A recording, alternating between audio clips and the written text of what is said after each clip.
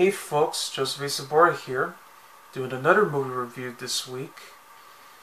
And eventually I'm reviewing a movie that's already celebrating its 25th anniversary. That came out on July 2nd, 1993. In case of that matters. I'm talking about the romantic comedy Son-in-Law.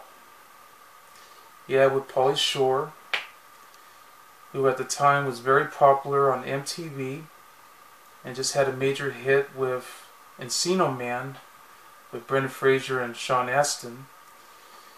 So this was his second movie.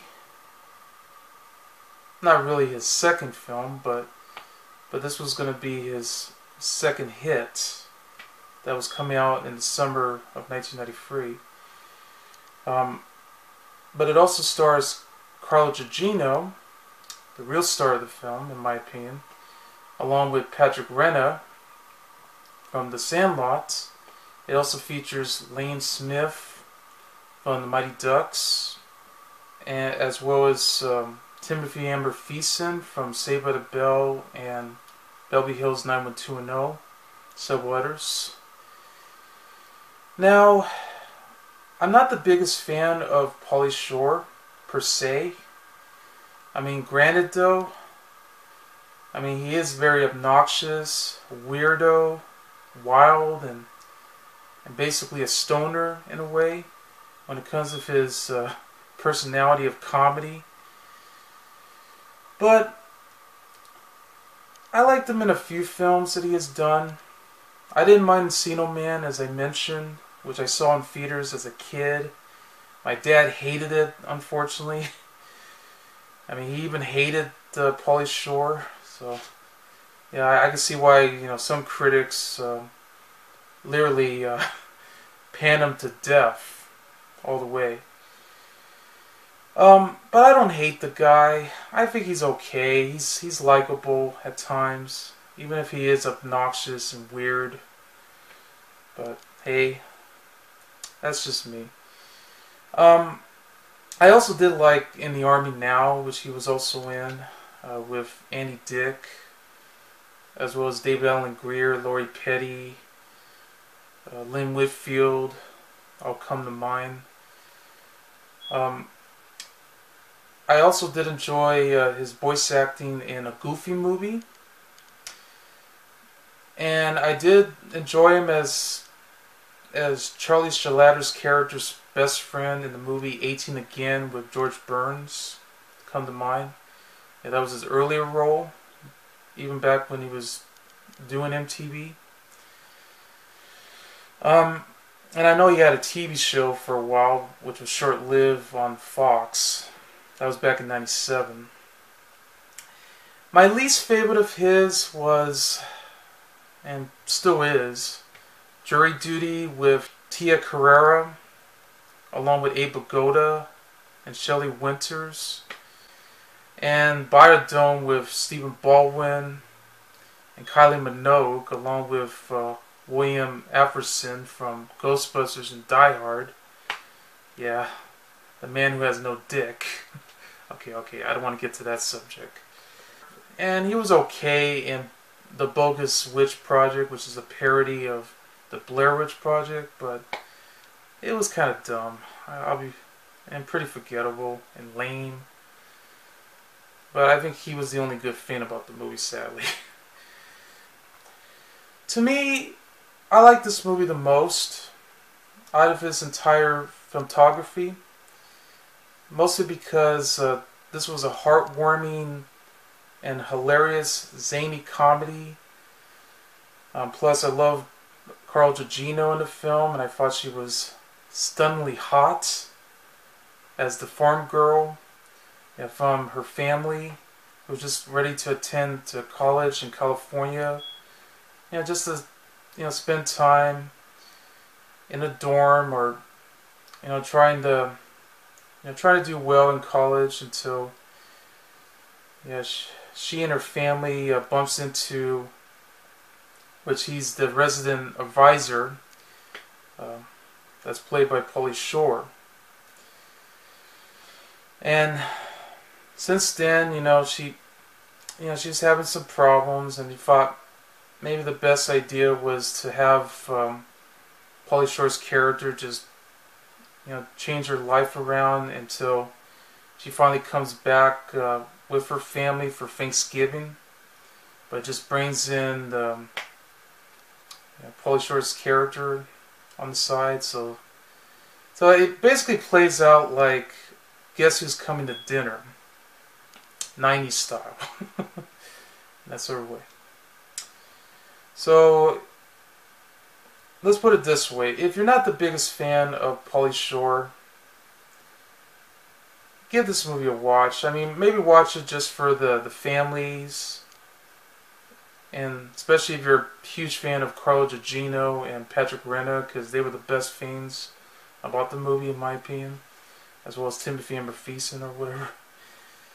I think it's worth it. So I'm just going to review the movie as we continue.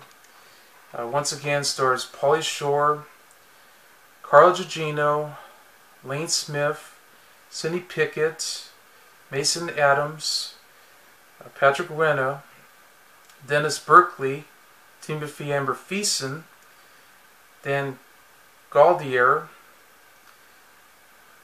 with special cameo appearances by Fraser and Flea from the Red Hot Chili Peppers. It's written by Patrick Clifton, along with Susan McMartin, Peter M. Lenkov, Bahr, Adam Small, and Shawn Schepps.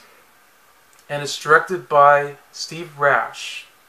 Yes, the same director who gave us the Buddy Holly story, but he also went on to direct films like Can't Buy Me Love, Queen's Logic, and even the other two direct-to-video sequels of Bring It On come to mind.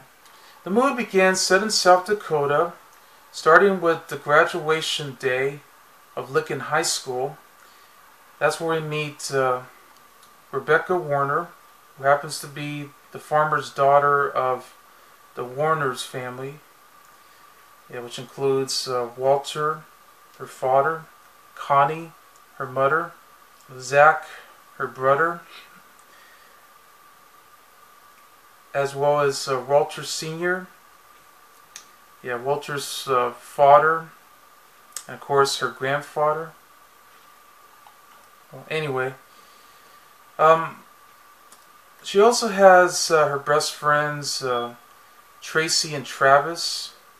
Tracy's her best friend, played by Tiffani-Amber Thiessen, and Travis is her boyfriend, who's played by Gauthier. Anyway, and of course the Warners are played by Lane Smith, Cindy Pickett, Patrick Renna, and Mason Adams. So she was getting ready to attend college at Cal State University in Northridge. But during her first day, she, along with her parents, were just moving in with all of her stuff inside her dorm room, where she had a roommate who happens to be a lesbian. Eventually, they met Crawl. That's his name, Crawl, who's played by Pauly Shore, who's the residence advisor for Rebecca's dorm. So after they left, Becca was basically having some negative experience or something that was going around with all the clashes of cultures that's happening, that eventually she wants to go back home. But Crawl decided to give her an advice, to give it a chance, and just to experience the California life. So during the next couple of days, she begins to spend time with Crawl, going around, getting a beauty makeover, trying to look more hot and sexy. She dyed her hair to, I think, a strawberry blonde, if you think about it. So, just looking, and she even got a tattoo of a butterfly. And then they just go around rollerblading at Venice Beach, you know, just hanging around, you know, just looking at all the binoculars of spotting a a hot chick and a hot bud, you know, together. And then they went mud wrestling, yeah, with all the girls mud wrestling around. But that's where we get to the scene where you know, she offers Kroll to mud wrestle with a giant woman. So by the time Thanksgiving break had arrived, that's when Becca decided to join Kroll to meet her family and just to spend time at their farmhouse in South Dakota. But I mean, once she came back, they were very stunned and shocked how everything has changed, you know, throughout the course of 3 months or so. And apparently Travis was already feeling very upset and jealous that he had to put up with Kroll for the past, you know, couple of days. And also, not to mention, Walter was going on the wrong foot too. Anyway, if that wasn't bad enough, Becca begins to realize that Travis actually wants to propose a marriage to her.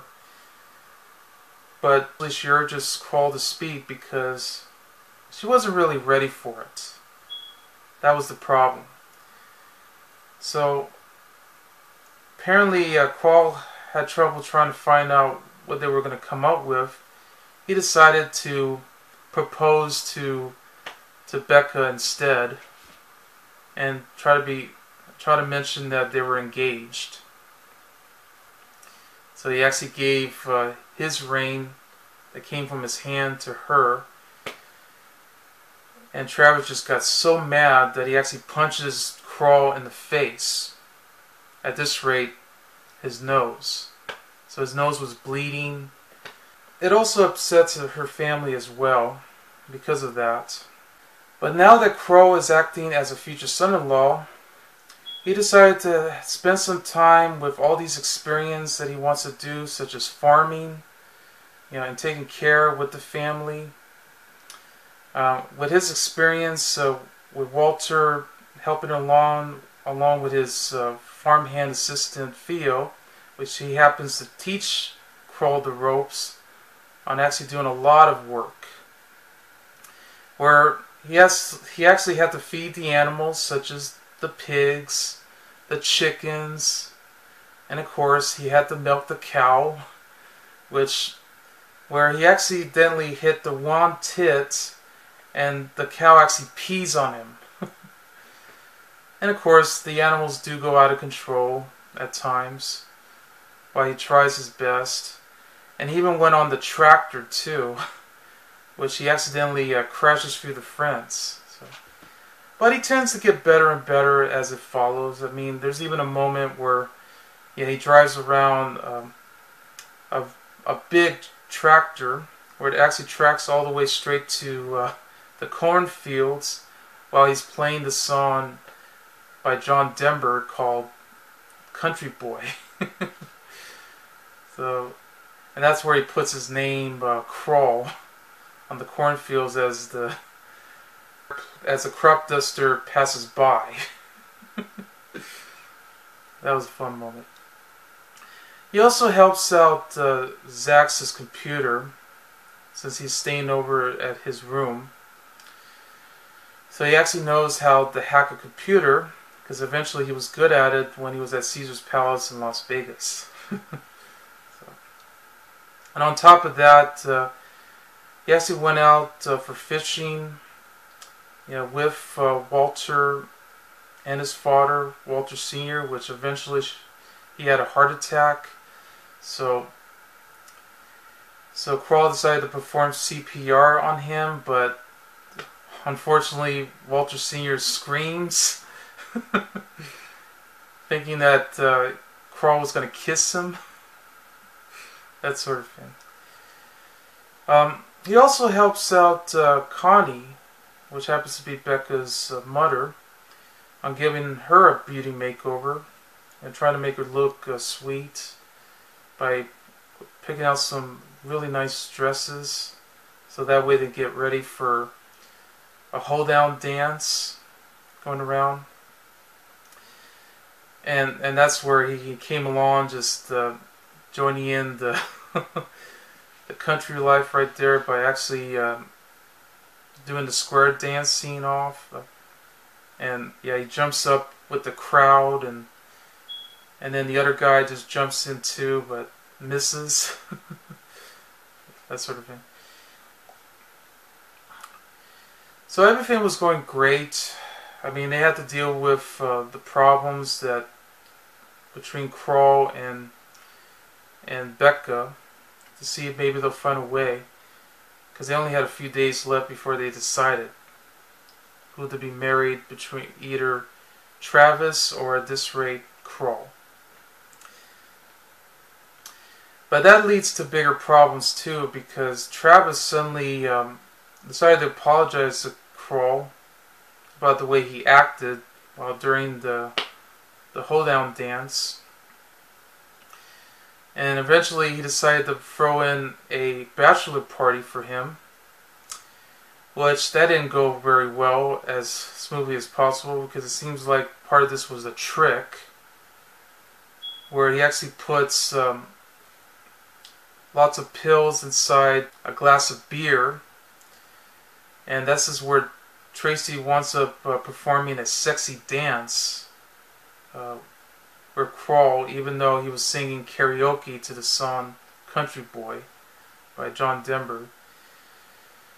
So he was blacked out, and so was Tracy, and they wound up inside the barn, which Becca suddenly spotted them. I mean, at first she thought that, I'm going to put into words, that Kroll actually boned Tracy, but that never happened, because it turns out that this was one of Travis's schemes, with Theo joining in, that they were responsible for putting the pills inside their drinks. And this is where, just after Travis berates Tracy, she found out that in her car, which is the Pontiac Trans Am, it's a very nice car, she found a bottle of pills that was inside, and this is where she found out the real truth about this. But of course, Kroll decided to pack up and leave after what just happened. And by the time they find out the secret, that's when, Tracy brought in the Kroll along for the ride to go back and just to speak the truth out about what Travis did. And everything was all settled. Travis got what he deserved at the end, along with Theo, because he was responsible for that. And now they begin to learn that both Kroll and Becca, that they're just going to wait a few days or maybe a few months or so just to decide for this. And then now the family were together again, and things are going very well. So there we go. So again, I thought it was a very heartwarming romantic comedy. It really works. It was very hilarious at times and zany. I really bought it very well, even for a Pauly Shore comedy. But granted though, I thought Pauly Shore was okay. I mean, he was likable, despite of being, wild, obnoxious, and weird. But I guess I could take it for what it's worth. But Carla Gugino, on the other hand, I mean, this is the real story, because to me, this is a movie about her character, Rebecca Warner. Because this is a movie about her trying to express her life, trying to see how everything's going, or the fact that she wasn't so sure if if she was going to get married or not with her boyfriend, or I mean, she's basically having hard times, you know, during her college life. That she wants to spend time, and or maybe if it's not working out, then she'll probably just go back home and spend time with the family. Yeah, that sort of thing. But it's always cool too because you know they always pick on each other with her little brother Zach. I mean, and Patrick Renna is the best thing about the movie too, because considering the fact that he plays Ham Porter in The Sandlot, he does come up with some funny dialogue that you can think of. I mean, it's strange, but it's almost like, yeah, he's pretty much playing Ham Porter throughout the movie. Lance Smith is very good too as the father, Walter, along with Cindy Pickett as Connie, yeah, Walter's wife, as well as, of course, Walter Sr., that's played by Mason Adams. I mean, yeah, there's like times when, you know, he's just not getting along with Crawl very well, but they're just going around, just sitting on the porch, you know, just making a crane by a log. They're just creating it, that sort of thing, and then interesting enough, for the cameos, Brendan Fraser actually had a small role as Link, yeah, from the movie Encino Man, where he just goes around just bringing in the match, and he was about to eat the frog. So I find that funny though too, because it's like, since Pauly Shore is just playing a different character, that he wants up, basically he's just spotting the Link, like he doesn't even know who he is. I mean, this Carl was just dressed up in a Halloween costume as Carmen Miranda. Yeah, the Brazilian singer and actress who had fruit on her head, and she just does all the dance moves, everything.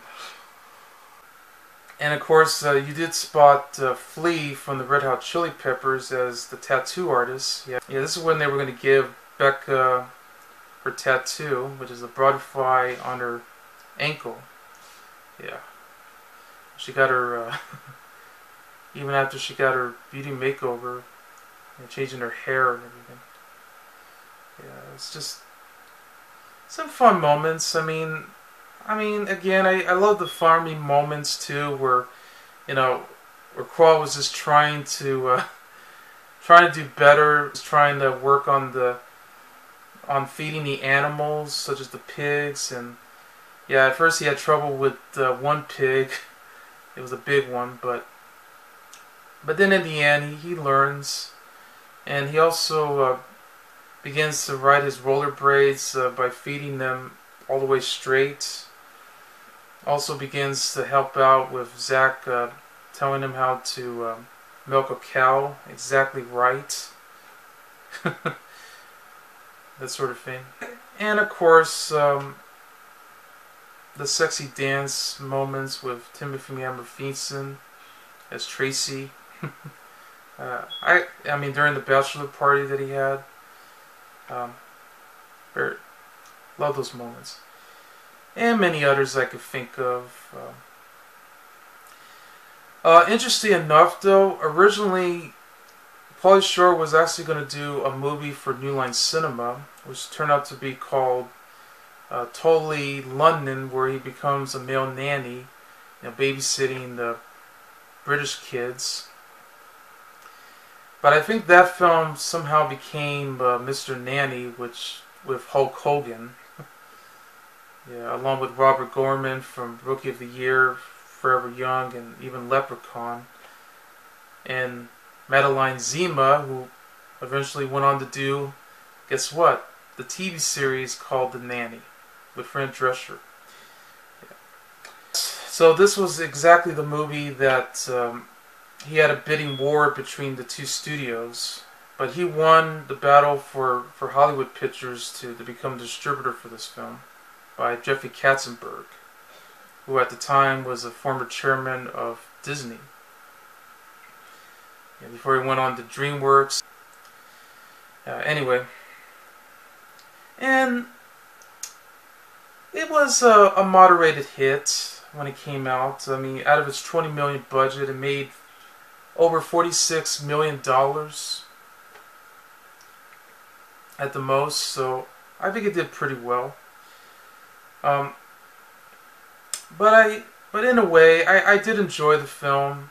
I love Carla Gugino, and she's the best thing about the film, and so is Patrick Renna, as well as Lance Smith, Sidney Pickett, Mason Adams, all the rest, and of course even the actor Dennis Burkley as Theo. He was teaching once again Crow how to show them the ropes and everything. So yeah. Also, another thing I like to mention too was that this was going to be a promotion for MTV, where at the time Pauly Shore was actually going to marry someone in Las Vegas. So this was a contest. So by the time the movie comes out, that's when the wedding begins. So that's where they chose a girl named Tanya Sinati from Salisbury, Massachusetts, because she won the honor for it and actually was ready to get married to Pauly Shore. But unfortunately, even though they had a ceremony, no marriage certificates were signed. So, go figure. What a promotion that turned out to be. And of course, Travis, Becca's boyfriend, turned out to be a jealousy jerk in the end, even though he started out as a nice guy at first. I guess it brings in the expression, nice guys finish last. Go figure. Yeah, it got mixed reviews when the movie came out. I understand. Nobody's perfect. I mean, I know people hate Pauly Shore's guts these days, but what can you do? And I know this DVD had the cover art, which is eventually a parody of American Gothic. Yeah, where you just see the farmers, where they show one holding the fork. Yeah, I know there was another poster where they actually did show him with the fork, along with the duck, the pig, the cow. So I'm actually going to use it as a thumbnail too. But still, it's cool. And this DVD, an old DVD, only has just the trailer, no other features included. And on top of that, it's a non-anamorphic widescreen transfer. Yeah. What can you do? I mean, I guess, no one's perfect. So, I mean, if they had a featurette available online, I think that would have been cool. Maybe see some interviews, so to speak. But this is the best you could do for Disney. I hope it gets a Blu-ray release someday. Maybe they might be able to get all the new features coming around. I'm not even so sure Pauly Shore will be available to interview. But it would be nice to have Carla Gugino and maybe Patrick Renna joining in for the sake of it. I know Lance Smith's no longer with us, so I don't know about the other cast, but whatever. Maybe Tiffani-Amber might take a chance at it. So if they ever release it on Blu-ray, I mean, maybe Kino Lorber might take a chance at it someday. But either way, I love the movie. So it's hilarious, it's fun, it's heartwarming, and I'll take it. So anyway, I give Son-in-Law 4 stars. I'm Joseph A. Sobora, and I'll see you later. Bye.